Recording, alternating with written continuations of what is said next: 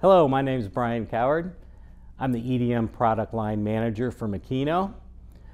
With me today is Taylor Cox, senior application engineer for EDM at Makino. And today we're going to be talking about the UPN horizontal wire EDM machine. First, I'm going to give you a little overview of the machine and the presentation, talk about some unique features, as well as some machining examples. Then we'll go out to the showroom and Taylor Cox will give us a walk around of the machine as well as a threading demo. At the conclusion of his demonstration, Taylor and I will be available for questions. So first, why a horizontal wire drive system? It's very unique to Makino with a horizontal wire. Why would we do this on this particular machine? Well, this machine is designed for micro machining, machining very small parts, and for some production of small parts as well. And that horizontal wire drive system really enhances the automation capability of this machine and makes it much easier when we're using those fine wires. It also improves for part and slug management because the part is being held in a chuck. We'll get into that a little bit later, but it really makes the management of the slugs much easier. The horizontal design also provides reliable AWT capability for very small and close pitched start holes. So the automated operation portion of it. So the machine design eliminates the standard EDM work table. If you have a standard wire, you know the table is usually a square or a U shape, and you have to bolt it to the table. For this machine, that table is completely gone, and the workpiece is actually held vertically in a sinker EDM chuck. We can have either an Aroa or a 3R chuck put on the machine, whatever your preference is. It's the same chuck that we use on our sinker EDM machines. So essentially that chuck becomes the work table. And once we go out to the machine, you'll see this in action. The machine uses a palletized work holding system similar to a tool changer on a sinker EDM. It's a 16 station automatic workpiece changer because we're actually changing the workpiece, not an electrode like we would on a sinker. The AWT system also lends into automation because it is very, very reliable for threading small holes, which is critical in this machine since it's really geared for micro machining. So the part and slug management. The horizontal design of the wire allows the slugs or the parts, could be a part, could be a slug, depends on what you're machining, to drop freely to the bottom of the tank. So you don't have to worry about them. You've seen that picture there. Some of the slugs of the parts, this is actually a PCD inserts that we were cutting. They just drop down to the bottom of the tank. We don't have to worry about them getting caught in anything. There's also, the machine can automatically eject the slugs or the part, and it will use a probe to verify that slug has been removed from the base material. In the tank itself, there's an integrated work tray that allows you to recover these parts very simply, and Taylor will give you an example or a demonstration of that. Automatic wire threading on this machine. So how are we able to thread such small wires? Well, we achieve that by eliminating the jet, the fluid jet that's present in every other wire machine. And instead we use air induction and suction. So we're actually going to shoot air through the head and then suck it through the other side. And so that allows us to put very small diameter wires in this machine. That also allows us to have small diameter holes with narrow pitch. Like this drawing here is an example of it. Really small holes, close pitched. You can thread those no problem. Just to give you an idea of some of the capability, we're able to automatically wire thread a 30 micron or 1 thou 2/10 hole with an 8/10 diameter wire. So really, really small stuff that we're talking about here.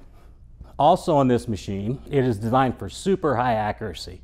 So we're able to achieve sub-micron tolerances and very fine surface finishes. This machine is a little different than most wire EDM machines. Our motion control system is utilizing internally core-cooled linear motors with 10 nanometer glass scale feedback. The linear guideways are also different.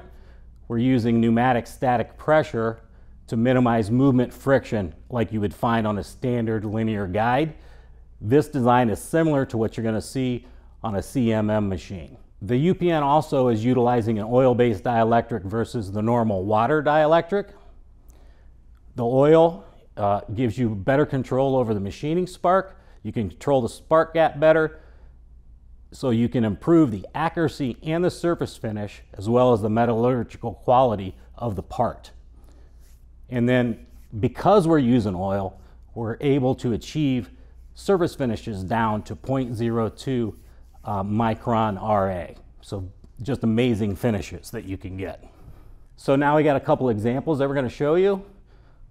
This one here is a lead frame groove where we've got a piece of carbide. It's 118 thou thick, and this was done with 3-pass machining using an 8/10 diameter tungsten wire. This slot here is only a little less than 1 thou and 3/10 wide, so very, very small machining that we're talking about here. The last example I want to show you, just to give you an idea of the capability of this machine. This is a piece of carbide. This is a very thin piece of carbide. It's only 8 thou thick. It is 2-pass machining, but we machined this with a 6/10 diameter wire, which is very, very small.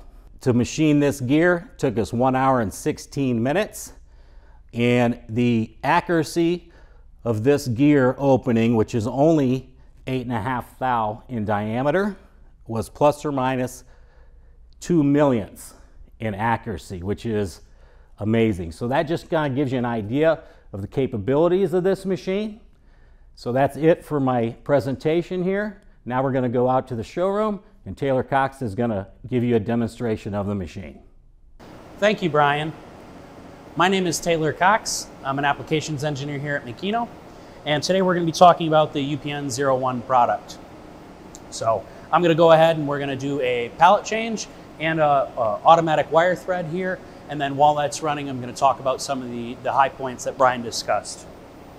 Okay, so this machine, the UPN-01, this machine is capable, as Brian had said, about running wire from 15 micron all the way up to 100 micron wire. So 6/10 wire all the way up to 4/1000 wire. Has excellent AWT or automatic wire threading capabilities because we have an air blow on the right side, and on the left side we have an air suction. So you'll see that when the thread is happening here. Not only that, we also have excellent thermal stability. So this entire unit itself here closes up. So not only does this close up, but we also have an AC unit and an air dryer unit to keep excellent thermal stability when you're doing those very fine micro machining details. On top of that, because this machine is a horizontal machine, you get the same benefits as a milling machine when it's horizontal, meaning the slugs don't fall on the heads, they fall down into the tank. So we have a fine mesh screen down here that we can pull up to retrieve any parts or slugs that have fallen to the bottom of the tank. Okay, so our pallet change has just finished right now. Now that's going to come down, we're going to thread the wire, and then afterwards we're going to go to the side of the machine and talk about some more of the pallets.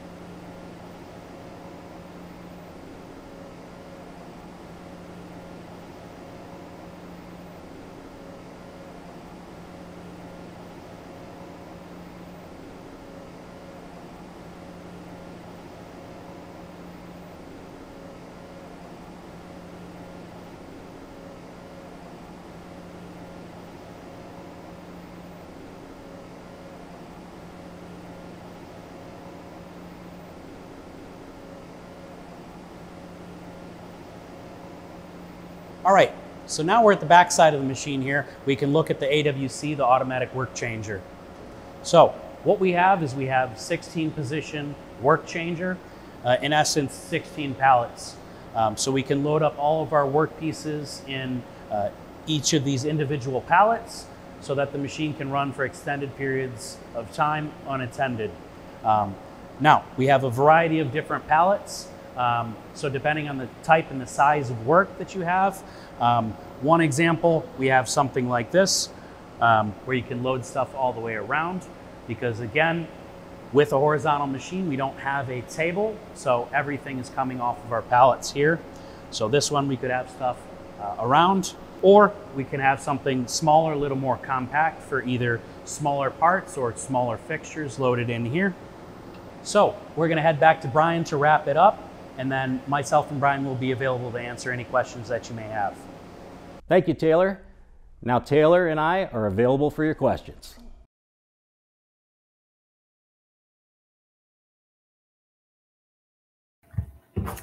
All right. Taylor, thank you for giving us that presentation out in the showroom. So we are available for questions right now. If you look on your screen, there's a section there where we've got a chat and Q&A, and you can put any question that you might have in there, and we will be available to answer any question that you have concerning the UPN horizontal wire machine.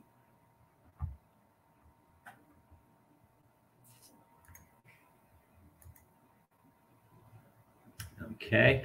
Now I did have a question that someone had given me ahead of time. And it's a very common question that we get concerning this machine is how can you even see 15 micron wire or 6/10 diameter wire to be able to spool it up onto the machine itself? I can say this, I could see it a lot better about 10 years ago. It's a little hard for me to see it nowadays. But essentially inside of the work zone, in the cabinet there is a whole ring of LED lights. So it's very well lit. And for that particular wire, when you go down to that small a diameter, it's a pure tungsten wire. So there is some reflection off of it from the light. So you're able to hold it and be able to see some reflection. And that's how you get it threaded. But once it's threaded, it auto threads, so you don't have to worry about it for a while.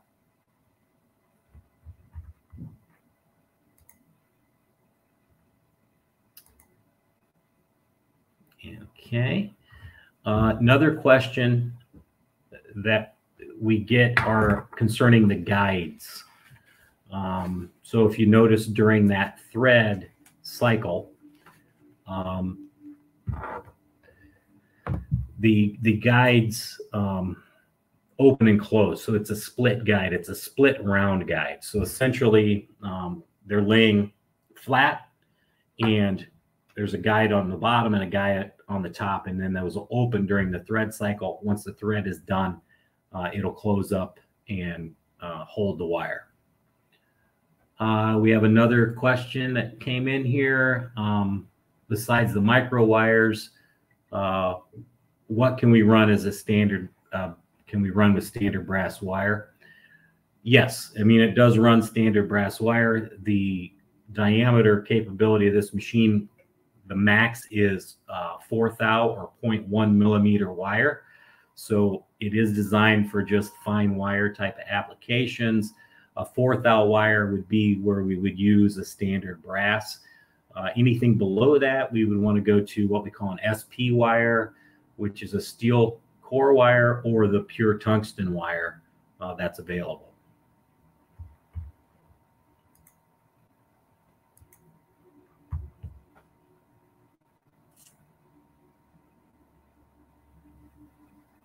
Okay, if there's no more questions, then I want to thank everyone for spending a little time this afternoon with us here to go over the UPN horizontal wire machine. It is a very unique and interesting machine. If anyone has any questions about it, at a later date, please feel free to contact me, and we can go into some further in-depth discussion about the machine. Thank you, and everyone have a good day.